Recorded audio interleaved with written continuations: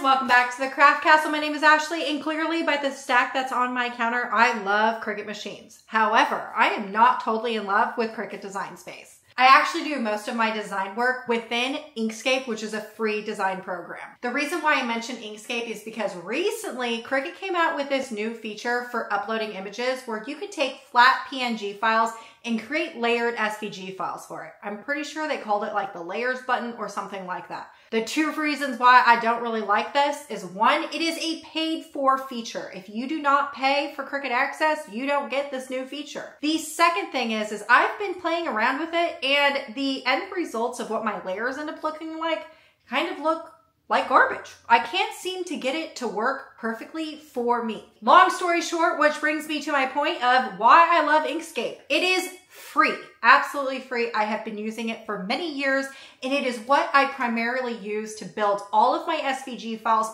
for Cricut Design Space. Did I mention it was free? I'm sure I did, because this is the kicker here. It is free. I build all my files for my laser, for my Cricut, for embroidery, you name it, I build it all within a free program called Inkscape, and you can upload it into Cricut Design Space and keep crafting for free. And every single time I do make my own SVG file within Inkscape, they turn out so much better than trying to do it within Cricut Design Space. And then if you were to actually create your own SVG file within Cricut Design Space, it is stuck there forever. And when I create my SVG files within Inkscape, they are mine and I can do whatever I want with them, like sell them, use them, recreate them, do whatever. I can use them on any different platform for any different cutting machine. All right, I am seriously trying to convince you to download Inkscape. It is free. I swear it is not hard to learn. It is free. And today I'm going to show you how we are going to create a layered SVG file using a PNG file that we find online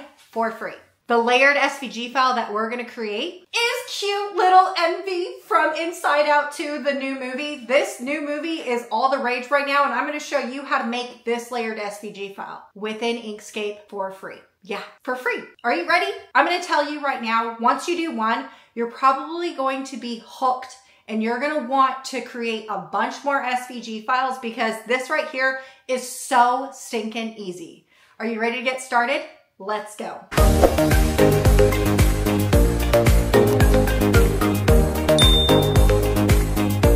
Many ways to create your own SVG files within Inkscape, but I'm going to show you my favorite and easiest way to do it because frankly, I'm not trying to make anything difficult for anyone. So the very first thing you want to do is open up a blank window in Inkscape.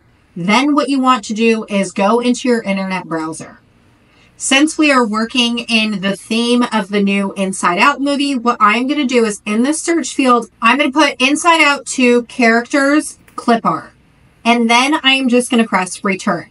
Now, I personally like to use Cliparts versus the files that you would find that look realistic because they are going to create the easiest SVG files when we make them. Now, what I want to do is go over into images. And this is where you are going to want to find a clip art. Now, here is going to be the main difference between a clip art and a real life image. If you come over here into sadness and click on it, you can see that she looks very realistic. Her hair has texture. Her sweater has texture. Creating an SVG file that is used for vinyl or even cardstock, this particular image will be super hard to turn into a really good SVG file. However, if we go up one to this clip art right here, you can see that there isn't a whole lot of dimension. Her hair is flat. Her sweater is flat. This right here is going to create a really good SVG file scan. And also like something like these two right here, or even this third one, all of these are really good examples of perfect clip arts that you want to use just because there isn't a whole lot of texture. The colors are flat like this. I mean, the colors are flat. They don't give texture like this right here. This one right here would be so hard to create a really good SVG file off of. Okay, for me personally, what I want to do is I want to do Envy because I am focusing on the new Inside Out 2 movie. Just going back into exactly what I had said for sadness, if we were to click on this one, this would not be a good example to use to create your own SVG file because there is so much texture. Her hair looks realistic. She has fur on her face. There is shadows. This right here would be a Cricut cutting nightmare. But this clip art right here is perfect because there's no texture and dimension. This right here would be so perfect to create your own SVG file, and it is what I'm going to use today.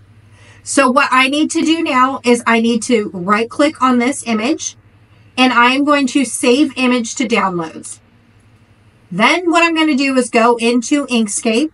Now what I'm going to do is find that downloaded photo and I'm going to drag it into Inkscape and just drop it. Now, I don't ever do anything with this right here. I just press OK. Okay, I'm just going to make her bigger so we can see what we're doing. And then I'm going to drag her over here to the right. Okay, the easiest way to make your own SVG file, because this right now is not an SVG file, is we are going to right click and we are going to press Trace Bitmap. Now again, there's multiple ways that you can create your own SVG file. I'm going to show you the easiest way. Now for something like this, there's always two different ways that you can go about creating your own SVG file. One way is if you only wanted to create a silhouette cutout, just a black cutout of this clip art, all you would need to do is over in this single scan folder is you would just need to bump up your threshold until your entire cutout is filled in. So this right here would be your silhouette cutout of your clip art that you downloaded. Once you're satisfied with this, all you would need to do is press apply. And your cutout looks like it turned black, but really the new cutout is just above. All you need to do is drag this away. So if you wanted to create your own, just a single color silhouette cutout of a clip art image, this is the easiest and quickest way to do it. However, I want this to be a layered SVG file because I'm going to cut it out with my Cricuts and make like a really cool off the map project for her. So going back over, I'm going to leave her up here, this silhouette up here, just so I can show you the difference here in a little bit. I'm going to go back into my original clip art. Now, instead of being over here in the single scans, what I want to do is come over here to multicolor. Now you can see that she is black and gray. What I need to do now is go over here to brightness steps, click it and go over into colors. Now what you want to do is reference your original clip art to the new clip art that's over here. Also, another thing that I want to do is remove the background. I don't want the background in this clip art, so I'm just going to click this, remove background. Now, referencing over to the left and the right, you're going to see that I'm missing the light yellow dots that are in her dress. And to be honest with you, I am going to just say that that is okay because I like that this looks really similar to this. I'm going to be able to add those yellow dots back into her image here in a second, but you just want to get this original clip art image looking about the same over here. Now, if you're doing a different cutout that has more colors, what you need to do is bump this up until you get all the colors revealed in your clip art image. Please note that if you do a 15 scan, what's going to happen is you're going to get 15 layers, 15 colors, 15 mats if you're using the Cricut. So the more numbers going to be the more layers in your final SVG file. So this is why I'm going to just keep it to 8. And I am just going to add in my color, my light yellow color here in a second. When I have the look of what I'm going for, I just want to press apply. Now it is going to look like I did nothing, but your new cutout is always on top of your original clip art. So I'm going to drag this over here. Now you are going to notice that this new image looks a little weird, but that's okay. We are going to fix it. Now what you want to do, I'm just going to zoom out because you want to right click and press ungroup. Now we can move over our pieces. So this right here is going to be that light blue color. Let's zoom in on that. Now this cutout looks really good. However, there is a little hidden step that I want you to do just to verify all your layers are going to cut out properly. And that is taking your first layer, and we are going to come over here into this nodes tool. And you can see that we have these things right here. These are actually going to be cutouts when you cut it out on your Cricut or your craft cutting machine. And they're really unnecessary because if we go back, you can't even see what they are, right? So going into the nodes, and we are going to delete the nodes that we don't want. This is going to make your Clipart image a high quality SVG file. Okay, once we've deleted all the nodes that we don't want, then we just want to press the arrow button. Now, it doesn't look like I did a whole lot, but I can tell you right now, it's going to help you tremendously at the end. Okay, then we're going to click on our next layer, which is going to be this. I'm going to drag this up here, and we're going to click on this next piece right here and drag it up. Doing the same thing. This looks like a very good cutout. However, if I zoom in, you're going to see all these small little specks. I don't want them. So I'm going to go over here into this nodes tool, and I'm going to select all the nodes, all these like little dots, these gray little dots. I'm going to select them because I don't want them, and I'm going to delete them. Okay, when you have deleted all the nodes you don't want, then all you need to do is press the arrow button. And this right here looks so much better and cleaner. Okay, going over into this, you can see all these small little dots everywhere. This is what we're going to get rid of. So we're going to select this next piece, and we are going to drag this down. This is only supposed to be her eyebrows and her mouth. And you can see that we have a lot more than that, right? It's doing the same thing. We're going to go into the nodes, and we are going to delete everything but her eyebrows and her mouth, which is a whole lot for this one. Okay, so now that I've removed all the nodes on that, then I'm just going to drag this over and let this be for right now. Okay, you want to remove all those unnecessary nodes out of all of your layers that you've created. All right, now that I am done removing all the nodes, we're going to go back into this original one, and I'm just going to zoom in on the original. And then what I'm going to do is start stacking in these layers into my original design. Now, there are 3 things that are missing out of this clip art that I need to add in. One is going to be the whites of her eyeballs. The next is going to be the yellow dots in her dress. And then the final one is like a full black silhouette of this cutout that we can layer on top of with cardstock when we cut this out on our Cricut.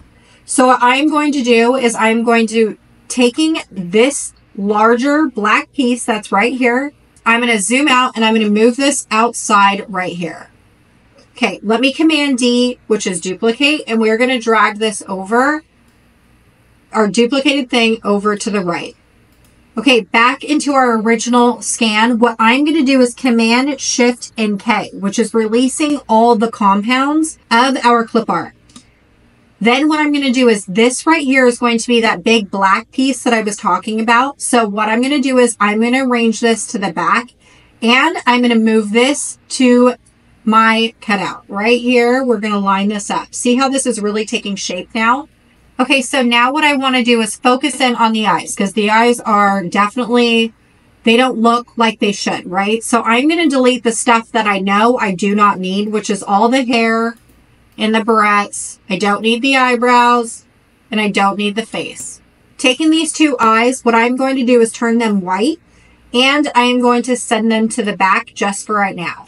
Now you can see that I have these bigger black pieces, which is perfect. But for right now, I'm going to change them to a darker gray. And I'm also going to send these to the back just so I can reveal. Do you see how we have a little bit more pieces showing up? This is exactly what I wanted. Okay, when you have your eyes looking like this, you want to take this bigger gray piece and you are going to click on one, Shift on your keyboard, and also the white of the eye, and Command Shift and the minus key. It will make sense here in a second, I promise. Then what we're going to do is come over here to the left eye, and we are going to do the same. So the dark charcoal, Shift on your keyboard, and also the white, and Command Shift and the minus key. Now we can zoom out. Okay, referencing back to our original color, you can see that these right here are white, which is great because that's what that looks like. However, these 2 pieces right here need to also be white because that's what that is. So we're going to use the dropper tool, which is right here, and we are going to select the white color, just making sure that it's the same color. Then we're going to click on the arrow. Oh, and you know, actually these smaller little white circles also need to be white. So what I'm going to do is selecting the smaller little circles, and I'm going to use this dropper tool, and I'm going to select the white. Now we need the color of her eyeballs. So we're going to select these, which are black. And we are going to do the dropper tool. And let's just select the color on her eyes over here. Okay, that looks really good. Pressing the arrow tool. Now what I'm going to do is selecting just her eyes that we have right here. And actually, now that I did that, I was getting ready to drag this up. Do you see these right here? We actually don't need them because they're already down here, so we can delete that. Now what we're going to do is just select her eyes, and we are going to drag this up. Oh, and do you see how something is hidden right here? What you want to do is arrange this to the front and drag this up. And she seriously just took form in a matter of seconds. Oh my goodness, she is looking exactly like she should. I am obsessed. Okay, going back over into this, we have some remaining little things. What we need is the yellow dots in her dress, right? So we're going to zoom in on this right here. And I want to delete the bigger dress pieces. I don't need it. And what you're going to be left with is these little dots. That's what we want to turn yellow. So I'm going to delete everything we do not need. I only want to keep the little dots in her dress. Okay, so all these right here are just the dots in her dress. I'm going to select everything and I'm going to change it over to light yellow. And then I'm going to Command Shift and the plus sign, welding it all together just so we don't have a whole bunch of little pieces really scattered throughout. Now what I'm going to do is arrange this to the front and I'm going to drag this up and put this on my dress. Okay, now let's zoom out. I am freaking obsessed. Doesn't this look exactly like this? Now, if you're satisfied with the way this looks, then you can just go ahead and delete this outline because we technically don't need it anymore. All right, so now if you're satisfied with your new layered SVG file, you can go ahead and delete your original clip art. And if you don't want that silhouette, you can also delete that. So now what you have left is going to be a layered SVG file that is perfect for your Cricut to cut out. I am absolutely obsessed with the way that this ended up turning out. There isn't a whole lot of small pieces and it just looks so stinking cute when we layer it back on top of each other. Now the very final step is resizing this back onto our workspace. And then what you want to do is come up here to File, and then you want to Save As. You want to save this. Okay, I am going to save this as Envy Inside Out Character. And then what I want to do is come over here to Inkscape SVG, and I want to do Plain SVG, and then just press Save. Okay, just showing you that it does work. We are going to open up Cricut Design Space, and then go over into New Project. We are going to upload an SVG and then press upload. Now what we're going to do is press browse and we are going to find the SVG file that we created together. Clicking on our file, you just want to press upload. There is our Envy cutout and just press continue. You can rename this if you wanted to, but then all you would need to do is press upload.